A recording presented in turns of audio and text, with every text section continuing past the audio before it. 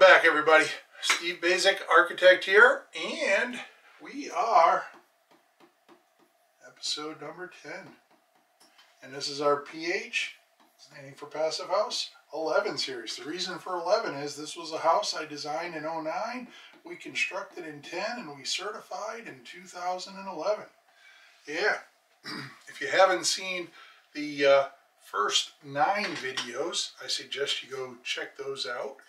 And we're on episode 10 here. They do kind of follow a thought process, and there's some linkage to the different episodes. So viewed as a series, it is the best bet, but I also try to make them that if you want to catch 1 or 2 of them, there's still certainly takeaways. So anyways, episode 10. I call this one the green box. We'll put it in green.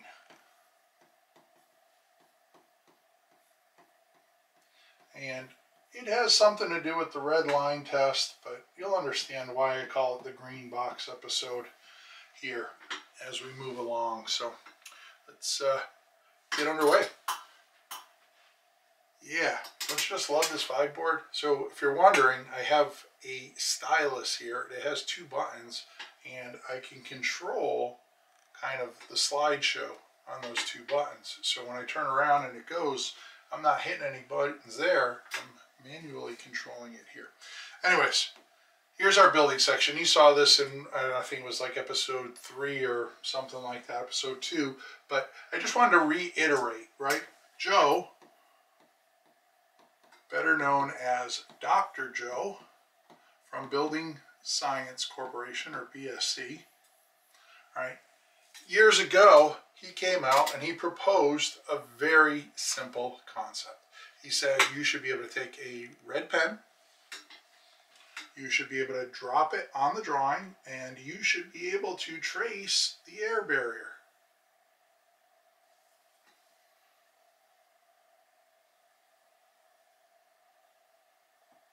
And not only should you be able to trace the air barrier, it should close on itself.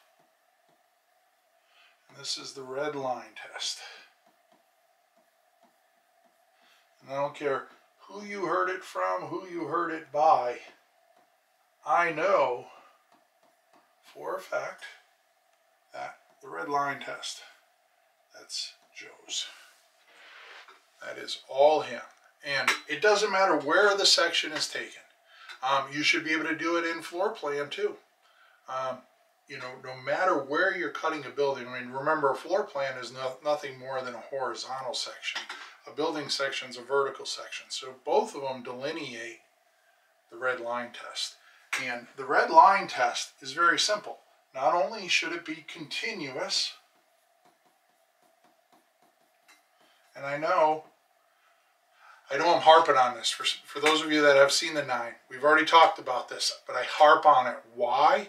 Because I travel around the country. I go look and walk different projects, different builders, architects, etc., problem buildings. And one of the hardest concepts for the building industry to wrap their head around, I know, as simple as it may seem, we have this red line, and I'm going to highlight it here, right? We have that highlighted red line, and this is the problem the industry has. We cannot tell the difference between outside and inside.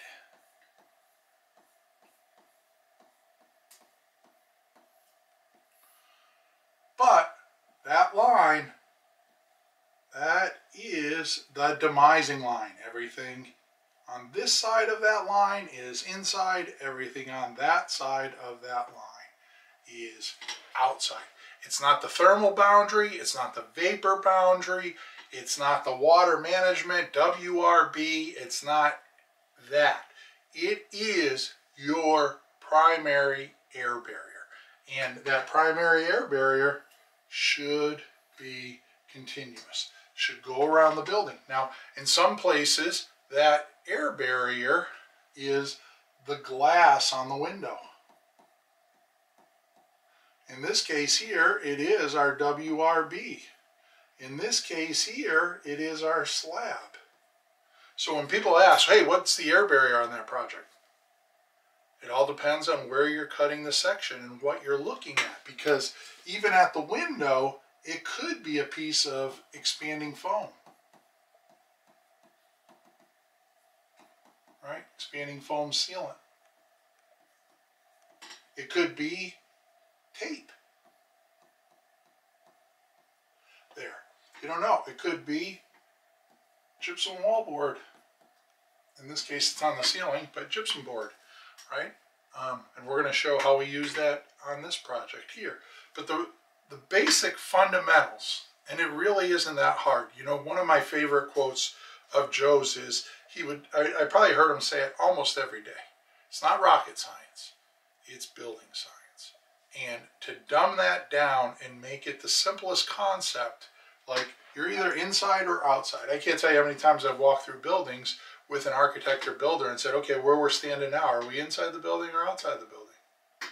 And I couldn't tell. It was not defined because they thought they had it defined. They're like, well, we're kind of inside because we have this. But I'm like, look at this whole truss arrangement is wide open to the attic of the garage. That suggests that I'm outside. So it is that simple. If you're designing a house, if you're building a house, if you're a do-it-yourselfer and you're general contracting your own house, you need to answer the question, am I inside or am I outside? And you better be able to answer it. So, the big green box, here you have it.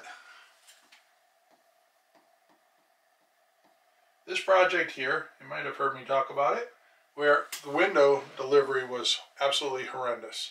Yes, we waited for weeks to get our windows. They're coming next week. Next week could come and go, and oh, we need 3 more weeks. 3 more weeks could come and go, we need 2 more weeks. So, I talked to the builder and I said, you know, Zip was in its infancy. Remember, this house was designed in 09 and constructed in 2010, right? So, Zip wall system was in its infancy. This is the very first project I ever used it on, and I didn't know a lot about it. So I talked to the builder. I said, you know what? Why don't we just sheathe the whole building with Zip, and then we can run a test, and we'll actually test the green box, I was calling it. So the green box is nothing more than our red line, right? And this is before windows. This is before installing insulation. It is just the green box. And if you're looking for those blower door numbers, I think it was episode 2 where I go through all of the numbers of the house. So go watch that episode. You can catch up. But it was extremely airtight. Like it was, you know, a quarter of Passive House's 0.6. So the reality is the green box tight? Yes, hell yes. We can make it very, very tight, but we have to pay attention to the details. And you could see we did a smoke test. We had our theatrical fogger out there. Not only did we do a blower door, but we filled the house with smoke. We turned the fan around. We pressurized it to probably close to 100 pascals. When we walked around, we did find a couple areas of leakage under here. And that's where we relied on closed cell spray foam as the air barrier on that roof. It wasn't a lot. It wasn't a lot. You can see the number here. We're pushing 25 CFM 50, which is pretty much nothing, especially given that a large portion of that was probably air leakage around the shroud itself. But anyways, let's press on.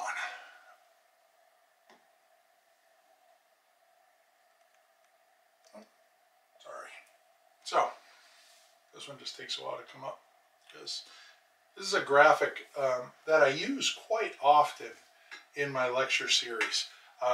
You know, if you're familiar with the thermal bypass checklist, I'll write that up here.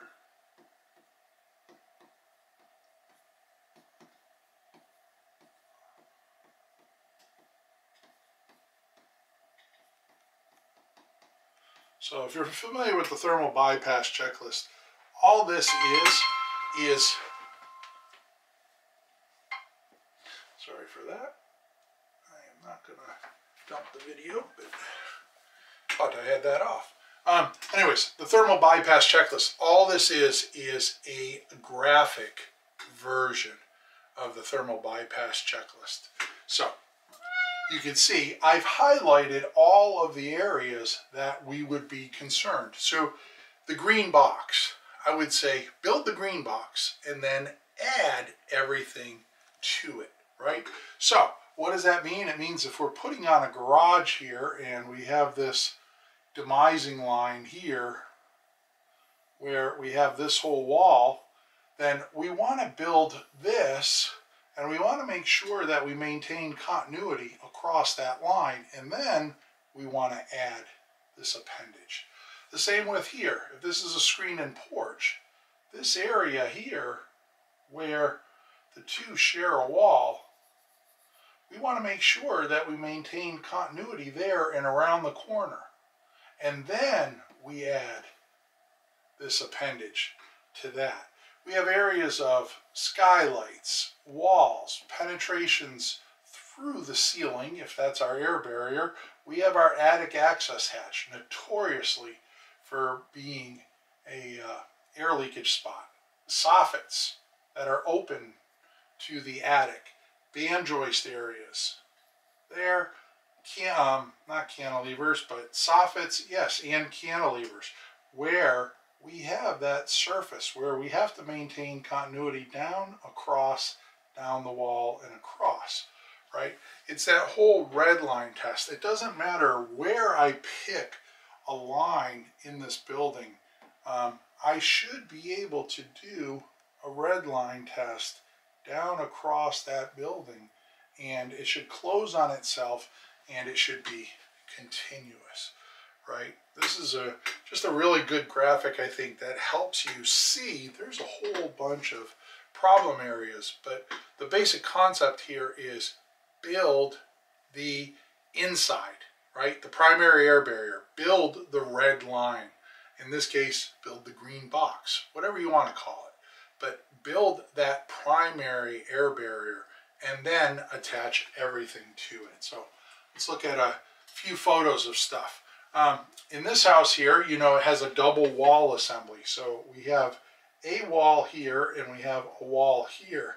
So this is what I call a micro vestibule. So it's basically two doors. The reason we did two doors with the airspace is this door, the homeowner wanted, you know, kind of a real door, and all we could get at best was roughly about R3, which in a passive house at the time was not really the best situation.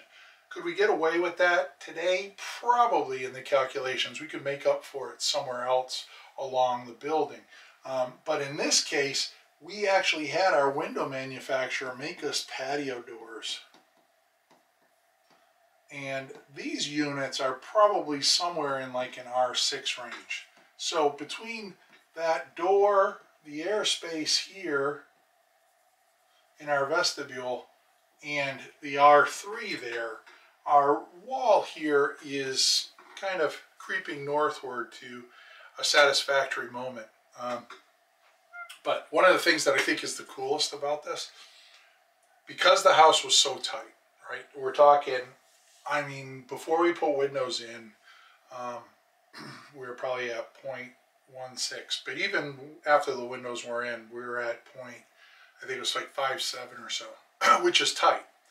Because of that airspace, I could take that outer door and try and slam it, and it would get to like within 2 inches of closing, and then it would kind of bounce back. The reason is when you compress that air, we couldn't evacuate it fast enough, but there's no place in the house for that air to go either. Because the house is so airtight, it couldn't respond quick enough. And so the air inside here would simply push the door back as it was trying to capture the air, and it would kick the door back. So even when you went to close it, you'd have to close it, you'd get to 2 inches, you'd have to wait a second for the air to equalize, the pressure to equalize across the door, and then you could slowly close it.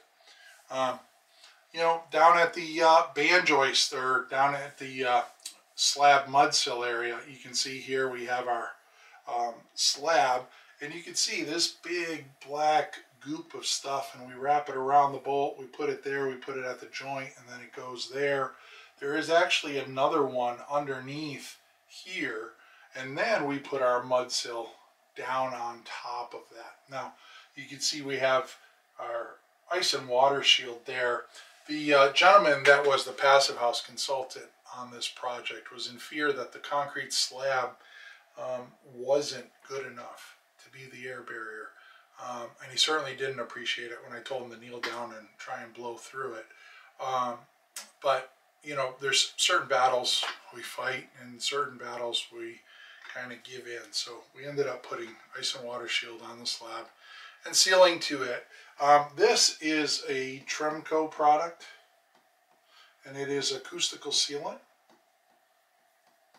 The reason I like it, guys refer to it as the Black Death.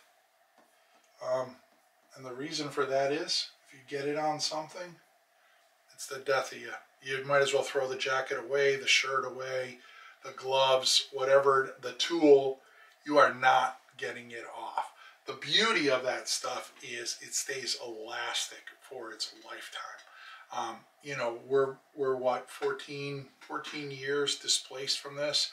I would guarantee if we went and we opened up the house and we pulled up that mud sill, we would get this stringy, black, gooey bunch of Black Death across there. So,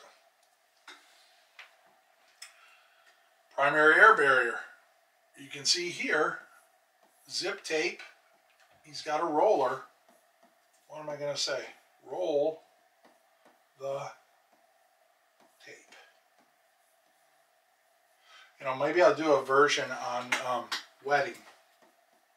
For those of you not familiar with it, we can maybe add that to the series, and we could talk about what exactly wetting is, and insert that. But basically, the surface of that has what I call micro contours, right? It is not, let's see if I can draw it here. We'll draw it in blue. Right, if I drew the surface of that, it would look like this. It is not like that, right? It's like this. So now, if I take tape and I stretch tape across here, right, pretty much I would get pretty close to, let's say, 90% plus bonding. But if I take the tape and I stretch it across here, right, you could see, I have no idea what happened here, you could see that there are a number of voids. There. And the reason for that is you need to roll the tape. Because if I roll the tape, then I'm pushing that tape against those contours, and instead of getting, say, 60% contact area, I'm going up to, you know, let's say 95% plus. And have I seen the tape flailing? When we first started using zip, you'd drive up to a project, this stuff would be like a kite in the wind. And I would ask the guys, oh, did you roll it? Oh, you're supposed to roll that stuff? We just put the tape up and ran our hand down it. No, you have to roll it, because you have to induce the wetting process, and the wetting process gets that adhesive down into that micro contour and really gives it the bite that it needs. But yeah, we'll talk about that that wetting process. We talk about that as maybe a bonus episode to this series. But roll the tape, literally. Here's one of the, you know, cool pictures of Build the Green Box. So, green box, notice there's a joist hanger, and that's holding our truss. Our truss does not penetrate our primary air barrier.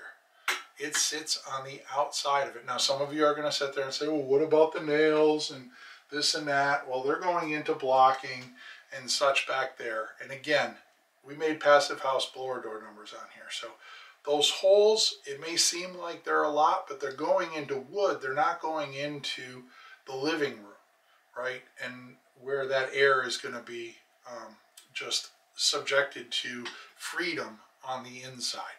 Those of you that say, okay, well, you know, and I've heard all these stories. There's going to be those that say, well, what about in 5 years when, you know, the WRB, the OSB shrinks and stuff around the nail and now you have an opening?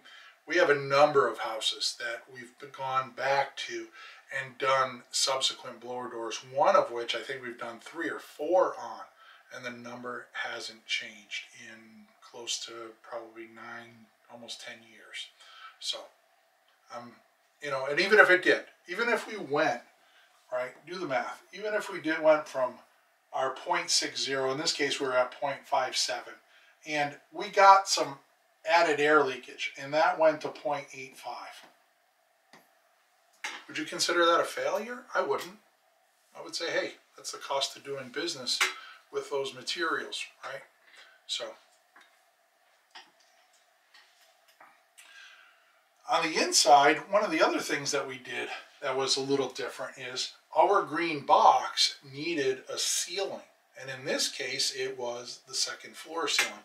Now, as an architect, one of the things that I took away from one of my teachers in college was, you know, he would always say, if I can get one thing to do 2 things, then I have its cost, right? Because now it's doing this and that, not just this. And it means that I don't have to buy something else to do that. So, what do I mean by that? The drywall, right? It's the finish. It's my ceiling plane.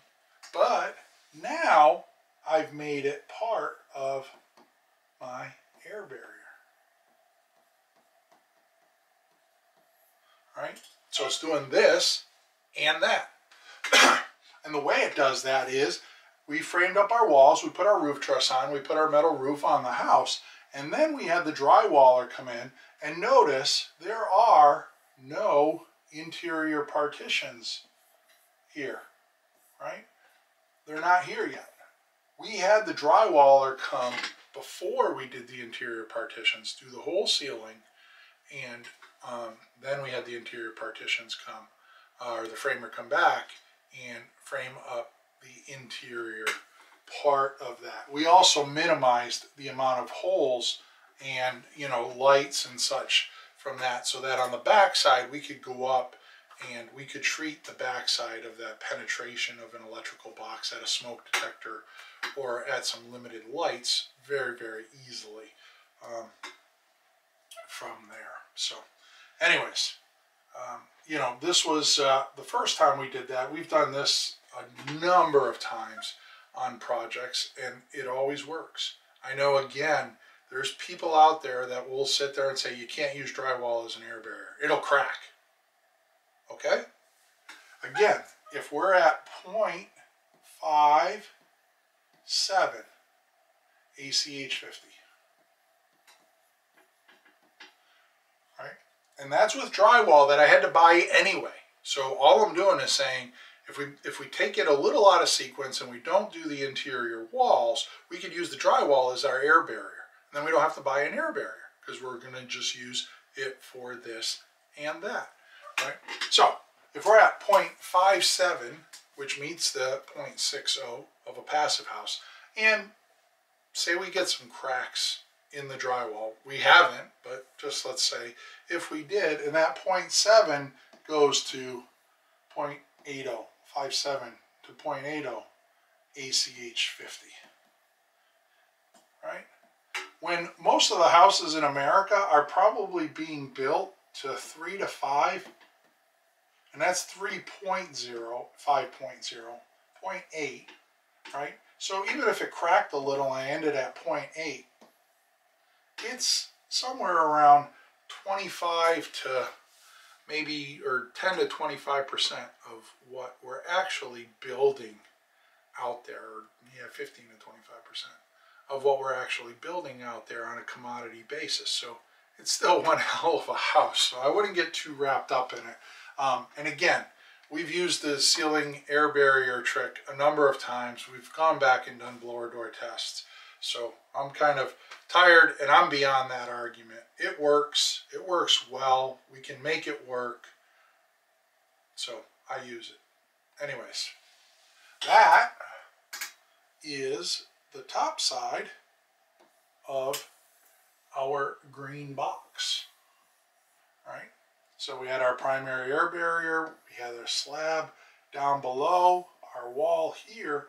That is the 6th side of our green box, and we put the insulation on the outside. Remember, insulation's on the outside because this line of drywall, this is in and this is out. There's not a place in this house that we can't go. You ask that question and I'll tell you like that, whether we're in or out. It is that simple. Leave you with Joe's quote. It's not rocket science, it's building science. So, hopefully you enjoyed that. I'm Steve Baczek, Architect. This is my vibe board. Quick note about the vibe board. You know, I think it's certainly up my game here in presentations. Please put some remarks in. I'd love to hear what you guys think about using the vibe board and being able to, you know, switch around on these presentations. But you know, it has a camera. We can do Zoom calls here. We can have interactive meetings with clients all over the country in the office. It's not, I mean, it's a great tool for what I'm using it for here as a presentation tool. But as a general tool in the office, if I'm a builder and I have 8 employees, and every second Friday of the month, we have an internal meeting where we review something. Well, this is basically our instruction board, right? It's a smart instruction board where we can bring up a set of drawings from an architect. We can go through them just like I did here. We can bring up some photos of something we did wrong, and we could talk about it. If we're doing a safety class, we can go to the website of the safety harness and review their documentation. I mean, this is a tool that is far beyond what I'm using it for. Now, like I said, it's a game changer for me. But if you're in an office environment and you have other employees, or if you work by yourself, this is great. I could sit here and sketch out ideas, move things around, just have a real quick go at it. It's an endless piece of sketch paper. So anyways, go check it out. I'm a contributor on the Build Show Network. You guys know that. Go check that out. Literally, I have hundreds of videos. And the cool thing about the Build Show, it's everybody's favorite word. All the information there is free. Yes, you can go there. You can watch all of my videos, and you still got money to buy popcorn and beer. You got it, and possibly even a new couch. So, Unbuild It Podcast, yeah, and we're under the Build Show umbrella. So you can find us there, but you could find us on Spotify and iTunes and all of those. And you can find us on our own YouTube channel at the Unbuild It Show, where you can watch all of our antics behind the scenes, me, Peter, and Jake, and have at it. If you're still looking for more, you can find me on Instagram at Steve Baczek Architect, LinkedIn at Steve Baczek, Facebook, Steve Baczek Architect, TikTok, and of course, you found me here on YouTube. Go tell all your friends and tell them to smash that subscribe button. Before I go, again, I'm just going to ask you nicely, if you would, put some comments down below. Let me know, Vibe Board, if you like this series, going back in time. I think it's a fantastic voyage to go back in time to see what I did, recollect why I did some things, and then possibly talk about how I would change it, how I would do it today. You know, if we built this house today, it would still be kind of thought as a spaceship, right? So it really hasn't lost its relevancy, even though it's 14 years. And I learned a ton from doing this project, and I'm hopefully going to share it with you so that you can share in that learning a ton too. Anyways, that's it for today. That's the green box episode. Until next time, long live our building.